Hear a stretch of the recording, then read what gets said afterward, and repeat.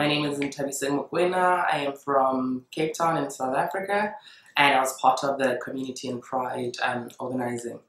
In the concept notes that we reviewed, we really saw that technology played a big part.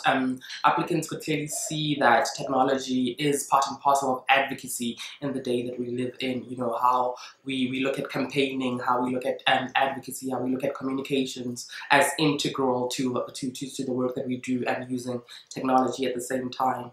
But also looking at issues of safety and how safe is the information that we're gathering, the data we're gathering, and who has access to it, and how safe are the people that we serve when we use technology.